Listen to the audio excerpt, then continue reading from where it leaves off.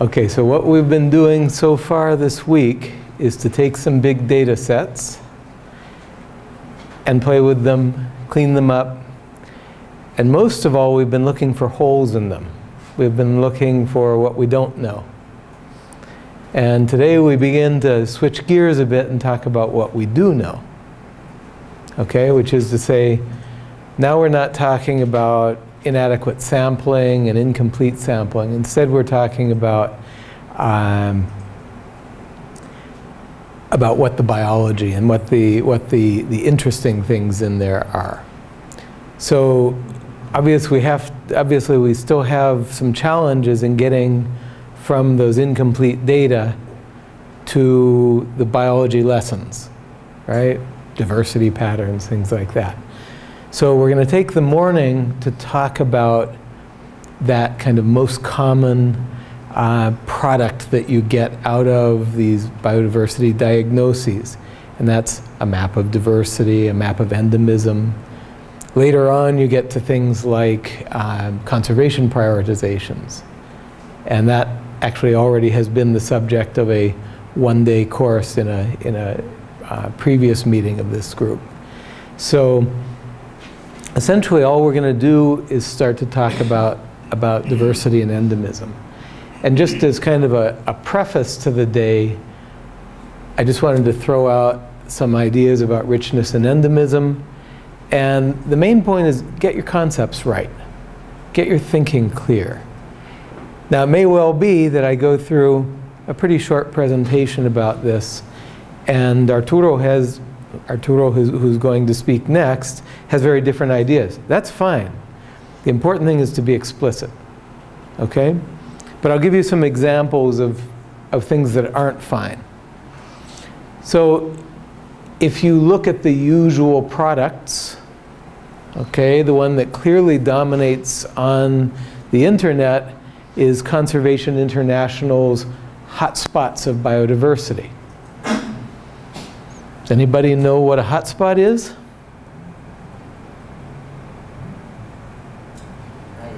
What is it?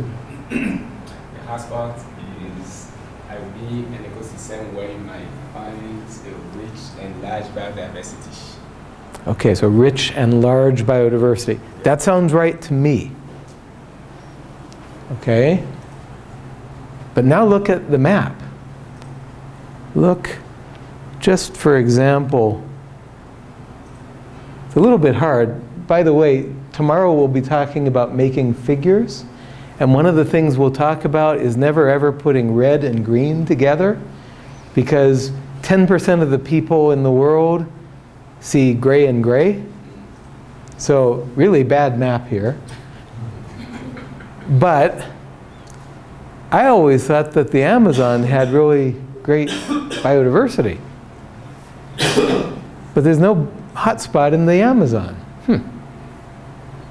And, oh, look at that, the Congo. In fact, Africa, the biodiversity hotspots are West Africa, the Gulf of Guinea, the Atlas Mountains, and the Northeast. Does that make sense?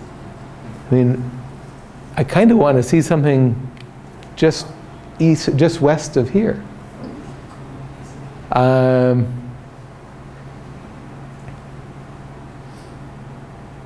I don't see any of the tepuis. So what is a hotspot? Anybody know what Conservation International does with hotspots? High plant diversity combined with great endangerment. Okay? And that ends up mixing two quantities. So you end up with quite a mishmash. And sometimes maps are more effective at politics or fundraising than they are at communicating biology. Here's another one we've heard, megadiverse countries, okay? And those countries that got on the list are always saying, yeah, but we're a megadiverse country. and you're nothing. And look at that in Africa. In fact, we have no one from any of those 3 countries, if I'm correct.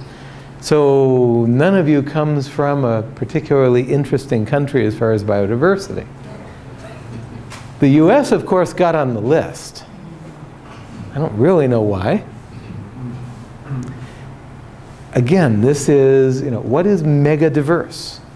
Is it lots of species? Is it lots of unique species? So this is where we get into trouble over and over again. So I went a little deeper. I went beyond the fundraising pages. And for example, Nature Conservancy has these pages, numbers of bird species. Kind of useful map. And then goes on to number of endemic species. There's a pick list. You go to terrestrial maps, and then you can do all these different maps. So number of endemic species, I found that one really interesting. Endemic species of what? Microbes, plants, nematodes? I couldn't find any definition. Only 70? And then my big question of the day is, what is endemic? Let's see. I'm going to ask 2 different people for definitions. Moses, what's endemic? Hold on.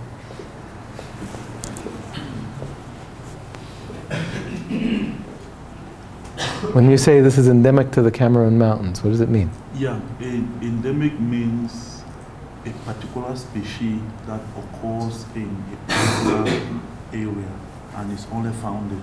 Okay, thank you. Now, Lindsay, in your world, what's endemic? Oh, in the public health world. Okay, so it would be if you have a disease in a certain area that's always present, low-lying present, and so it's just constantly there. So it's established there. Yeah. So you see, once again, we have problems. And in fact, so that's public health versus biodiversity. Even within the biodiversity world, we don't get it right. Before I get back to that, I want to mention a couple other things. Global patterns of species richness in a recent paper that got a fair amount of press. And you see these patterns for terrestrial mammals and marine mammals and terrestrial birds and such and such and such. Global patterns of species richness mapped for 13 marine and terrestrial taxa. For each taxon, we outline biodiversity hotspots of the top 10 most species-rich places on Earth. Those are the bold lines in black. Interesting, look at this. For mammals, birds, reptiles, amphibians, marine fishes, cephalopods, corals, mangroves, and seagrasses, we used expert verified geographical ranges. So this is what I call smart people with crayons, right?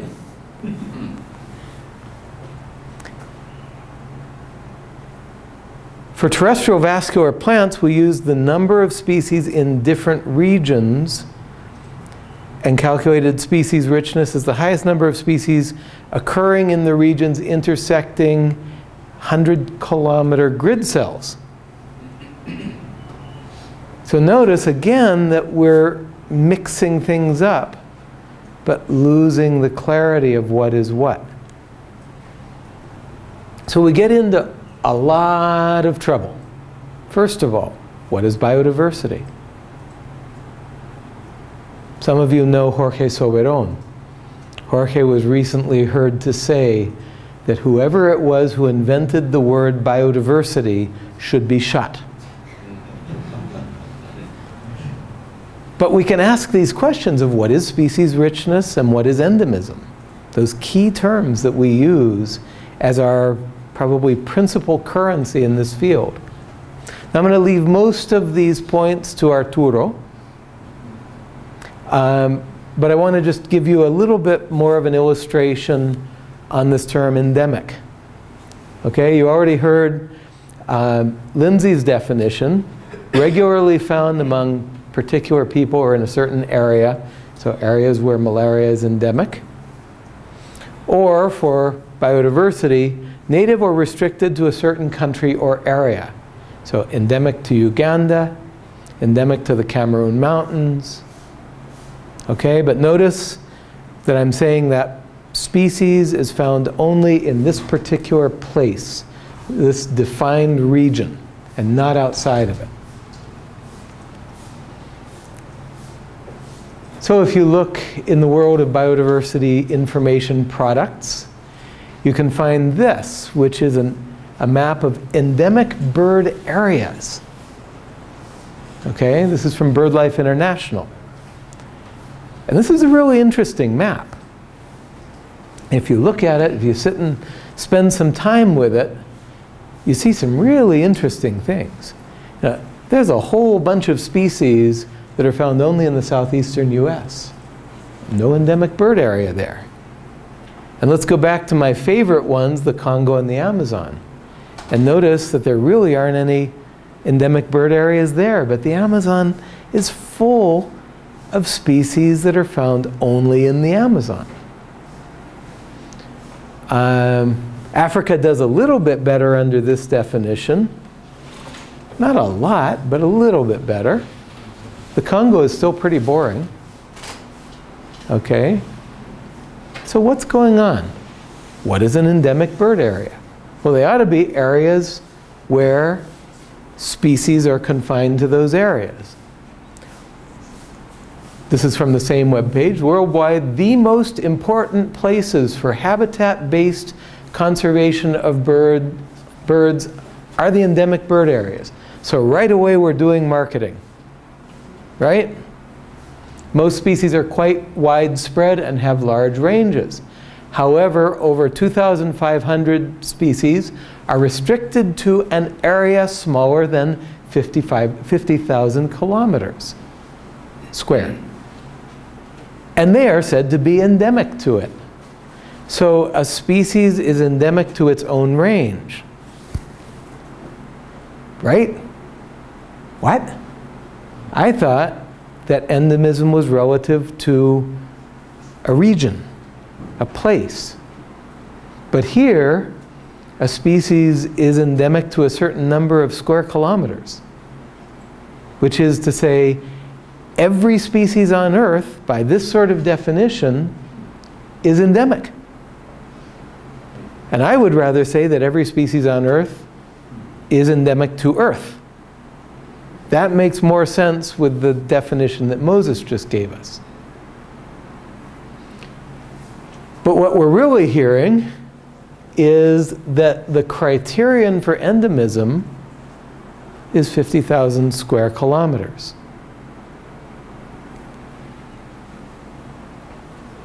So if we can't understand each other when we use a single key word in scientific discussions, we're in a lot of trouble. What is richness? A lot of things. We're going to hear about that next, perhaps a bit more explicitly in the literature. What is richness? A big stinking mess. I would say that the science that we do is a function of how clearly we think.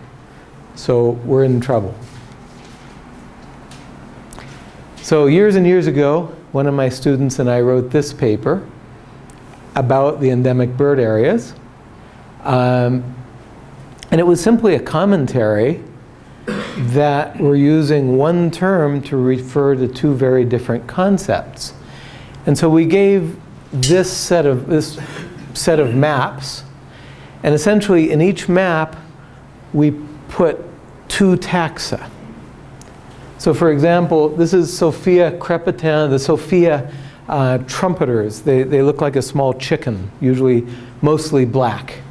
And they're across the Amazon basin, but they're very much structured, species by species, by river boundaries. Okay? So here is crepitans is north of the Amazon, and Leucoptera is between the Amazon and the Madeira, and Viridis is south and east of the Madeira and the Amazon. But then this other set of things are the Atlapetes tricolor group, which is dots are tricolor. There's a triangle in there somewhere that is Fusco olivaceus, and the plus sign is the entire range of Flaviceps.